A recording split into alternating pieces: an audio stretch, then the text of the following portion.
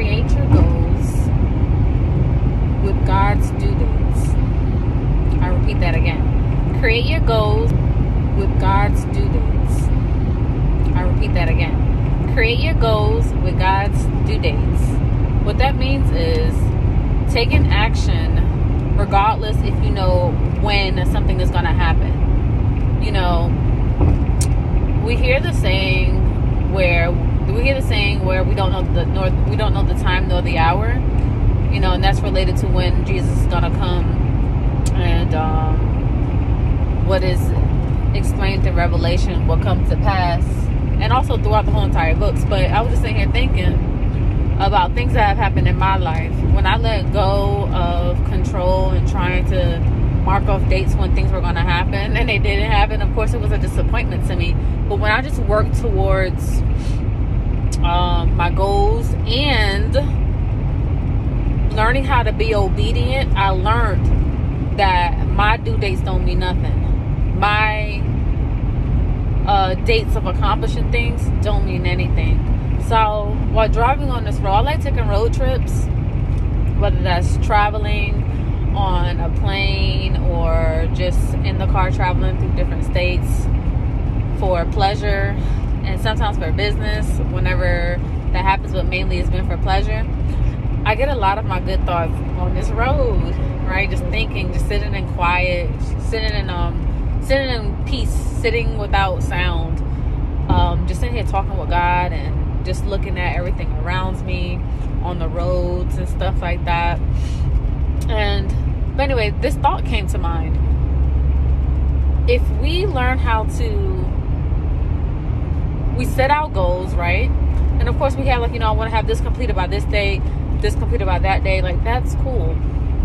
But something just like really struck, just really a light bulb went off in my head.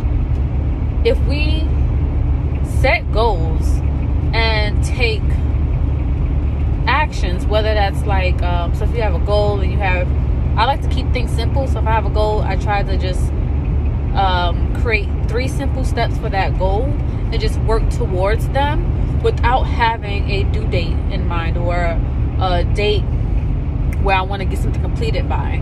With certain things, like like certain things, like for example, like tests that you need to take for like certifications and stuff like that. Of course, you have to like schedule that stuff at a time and study for it. But this is more so related towards your goals.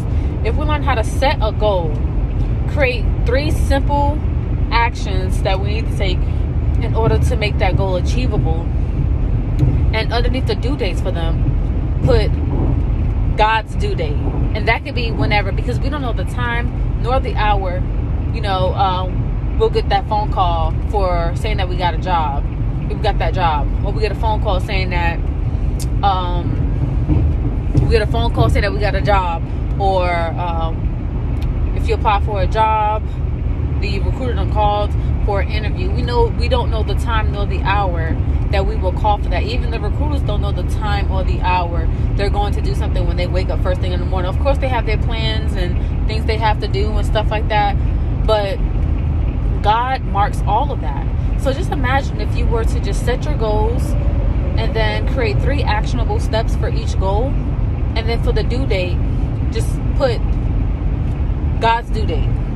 Because you don't know. But as long as you're working on those action plans that are related to the goal each and every day, or whenever you have time to, and you're focused on that, you'll be really amazed at how fast things can happen. When you just start to just put one step in front of the other, keep things simple, no matter how hard you think a task is gonna take. And when I say tasks, those are the actions you have to take. So action tasks, task actions, call it whatever.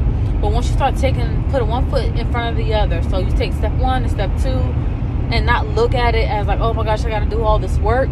Just take the action, because you'll be surprised that God's due date may come quicker than the due date that you thought. God's due date may come quicker than the due date that you had set forth to complete a task. So have that in mind. You know, like if it's goals you want to achieve, or a certain amount of money you want to save up, work towards, have the goal, take action on the action task. And for the due dates, leave that up to God. You just never know how God is going to work, how quickly he's going to work.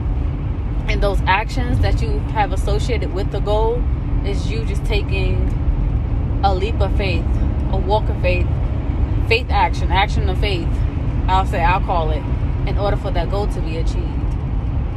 So I like how I just thought about, like, we don't know the time nor the hour for anything. We don't know the time or the hour. Like I said, we're going to get that phone call saying that we got approved for that apartment. We got approved for that, pre-approved for that loan, or the closing and everything went smooth. Or, you don't know the time or the hour where you might walk to the mailbox and see that there's a check in the mail. Or you don't know the time or the hour where you might check your account, even if you're a person that check it on a regular, and you see there's an extra couple of dollars in there. You don't know the time or the hour when the blessings are going to hit. But as long as you take action towards your goals, anything is possible with God. Matthew 26 says, ask and you shall receive. And I believe that. And you got to believe that.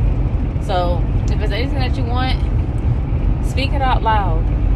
If any goals you want to achieve, write them down. Speak them out loud. And then think of three simple action steps, action tasks that you have to take. No matter how much work is required to complete those actions, just keep it simple, and you can achieve anything that you need to achieve on God's due date, not yours.